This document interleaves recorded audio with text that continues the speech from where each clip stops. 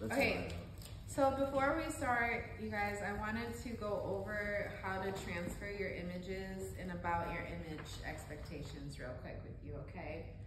Okay, so first and foremost, one of the things that is a requirement is to get an image. So I'll be allowing some of you to go to the library to get that printed out. And if you can get it as big as possible, that's great. Okay, remember it has to be like a fully rendered image. It's going to come out black and white, of course, if you print it from the library.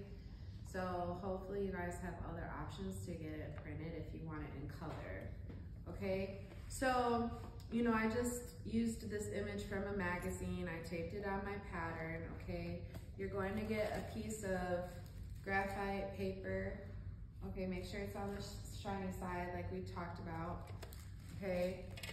That goes on the paper, and then your lovely example or final piece goes on that. And then you just trace it, right? Trace it with a sharp pencil or pen or color pencil, it doesn't matter what you use.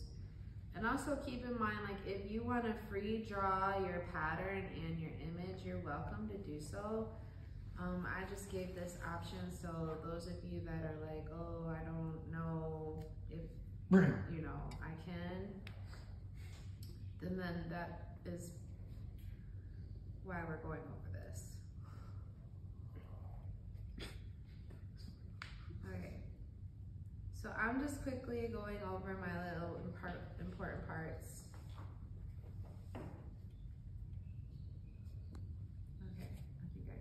I'm not going to do the pattern because we already talked about that. I just want to give you guys also an example of like how to do your tones and shadows with your oil pastels on your face, okay? So some of you might like want to go through it like up and down, up and down, up and down, up and down. Like you don't want to do that because it's not going to look three-dimensional. Okay, so you want to go through like, okay, my nose is coming through here, right? And then you kind of want to go with the flow of your nose, or the nose that you're going to be drawing, okay? And then like, here's my cheekbone, right? Here's my eyeball. See how I'm not going directly up and down everywhere? Did everyone see that? Okay. And then I'm gonna put this on the table real quick. You know, you're gonna just go over it with the next step.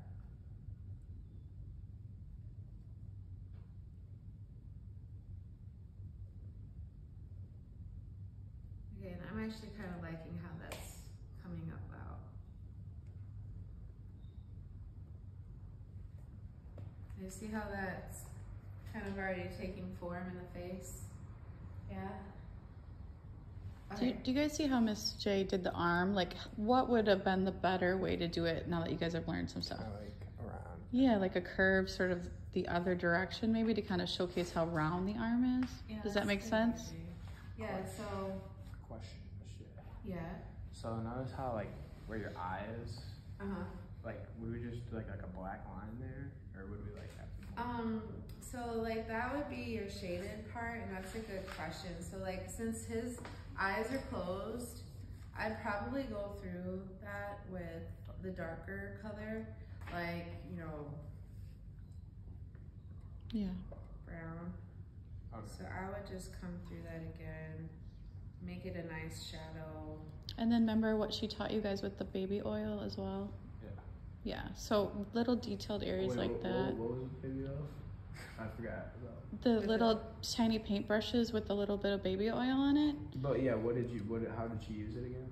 Maybe well, you want to show them again? Yeah, I can show you again. It's right here. One the area together. Yeah, so. Well, because of that area is so tiny.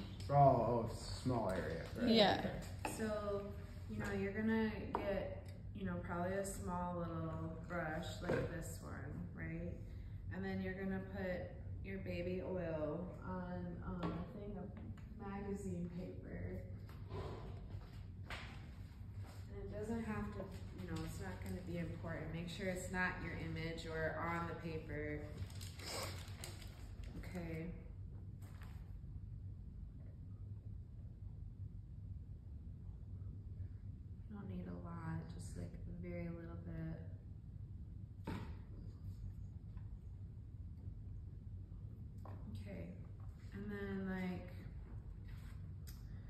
let's say like there's a little spot of white here, then I just want to like move my oil pastels downward with the baby oil and get that to look completed.